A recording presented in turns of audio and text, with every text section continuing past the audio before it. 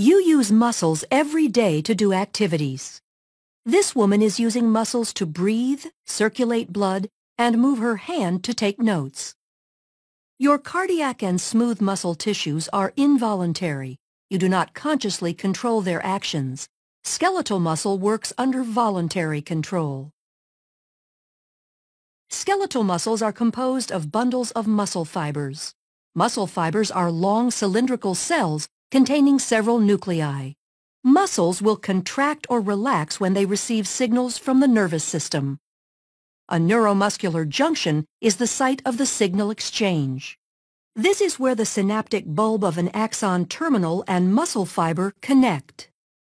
Muscle fibers are composed of many myofibrils. A myofibril contains contractile units called sarcomeres. Sarcomeres run adjacent to one another down the length of the myofibril. Each sarcomere consists of alternating thick and thin protein filaments, giving skeletal muscle its striated appearance. The muscle contracts when these filaments slide past each other. The thick filaments are myosin, which are anchored at the center of the sarcomere, called the M line. The thin filaments are composed of the protein actin, which are anchored to the Z lines on the outer edges of the sarcomere. Because the actin filaments are anchored to the Z lines, the sarcomere shortens from both sides when actin filaments slide along the myosin filaments. Although the action between the filaments is described as sliding, the myosin filament actually pulls the actin along its length. The cross bridges of the myosin filaments attach to the actin filaments and exert force on them to move. This action is known as the sliding filament mechanism of muscle contraction. In this model, the sarcomeres shorten without the thick or thin filaments changing in length. A contraction begins when a bound ATP is hydrolyzed to ADP and inorganic phosphate. This causes the myosin head to extend and can attach to a binding site on actin, forming a cross bridge. An action called the power stroke is triggered, allowing myosin to pull the actin filament toward the M line, thereby shortening the sarcomere. ADP and inorganic phosphate are released during the power stroke. The myosin remains attached to actin until a new molecule of ATP binds, freeing the myosin to either go through another cycle of binding and more contraction or remain unattached to allow the muscle to relax.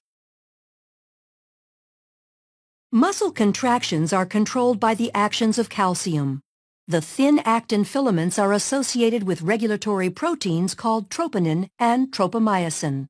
When a muscle is relaxed, tropomyosin blocks the cross-bridge binding sites on actin.